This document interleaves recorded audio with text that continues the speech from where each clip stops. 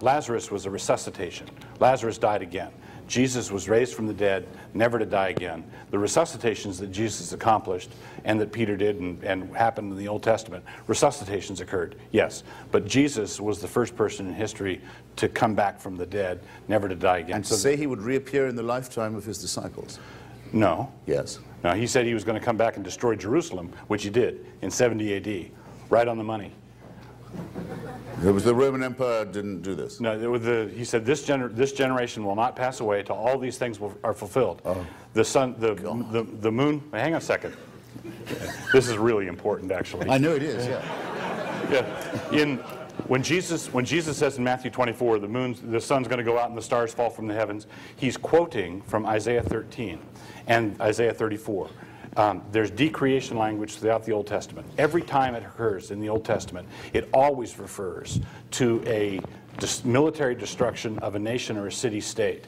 Always. In Isaiah 13, an oracle against the king of Babylon. And then you have the same decreation language. Then Jesus says in Matthew 24, not one stone's going to be left on another. The disciples say, when it's going to happen? Jesus quotes Isaiah. So Jesus is not talking about the end of the space-time universe. He simply isn't. Has nothing whatever to do with that. It has to do with the destruction of Jerusalem, which happened within one generation, just as Jesus said, authenticating him as a prophet. Don't you have an abnormally unsuspicious mind? If you see someone saying, I'm saying this so the prophecies can be fulfilled, he knows what the prophecies are. And he says, the prophecies say, if the Redeemer comes to Jerusalem, he'll come riding a donkey. Where's my donkey? Let me straddle the donkey and come in, and it's Passover time. Sure. And it says in the books themselves, it says, and this was done so that the prophecies might be fulfilled.